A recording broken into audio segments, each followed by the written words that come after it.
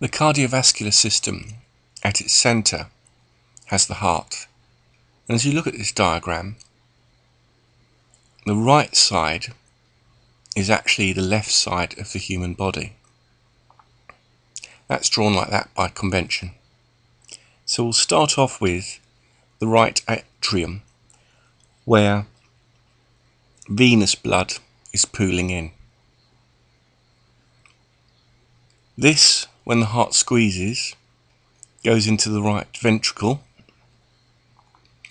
and then is pushed up via the pulmonary artery to the lungs. Now, arteries go to tissues and organs, and an easy way to remember this is the letter T in artery for 2. Whether the blood is oxygenated or deoxygenated depends on what is happening in the tissue and organ.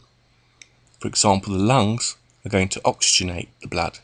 So in the pulmonary artery, the blood is actually deoxygenated. Its purpose of going to the lungs is to be oxygenated. Having left the lungs, the blood travels via a pulmonary vein from the tissue or organ. You can think vein, 4-letter word, from. Once again, whether the blood is oxygenated or deoxygenated or not will depend upon what the tissue or organ is doing. The pulmonary vein drains into the left atrium, and with the squeeze of the heart this goes into the left ventricle, which is more thickened and muscular than the right ventricle because it has to push blood to the entire body.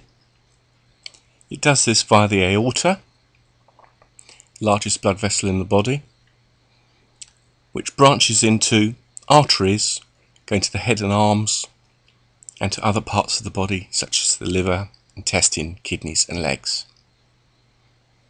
In the tissues and organs, metabolism is occurring, so food is being burnt with oxygen, so the arteries are carrying oxygenated blood. Blood leaving the tissues and organs, such as the kidneys and legs, is deficient in oxygen. It's deoxygenated and travels via veins back to the vena cava, the largest vein in the body, to pull back into the right atrium of the heart.